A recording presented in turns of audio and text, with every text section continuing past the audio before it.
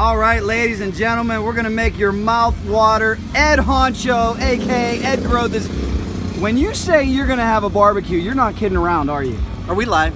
We are not live. This is gonna be recorded and posted.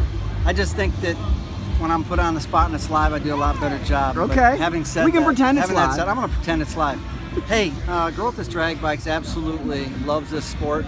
It's been a tough weekend for us, I'm not gonna lie. It's I haven't broke so much shit in one race in my life, but you know, we love this 460 class. We've been involved with it from the beginning. I think it's 4 or 5 years ago, and you know, business is pretty solid.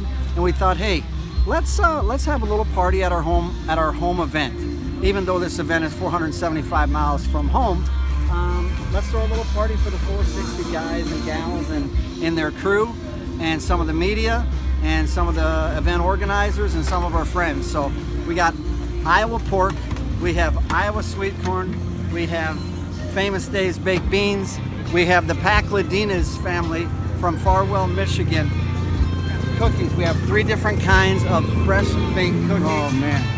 Like I say, Iowa sweet corn, you got melted real butter, potato chips.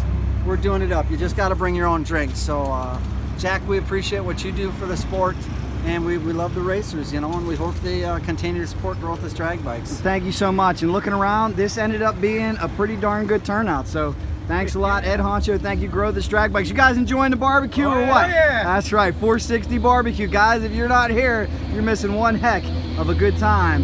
Thank you, Grothus.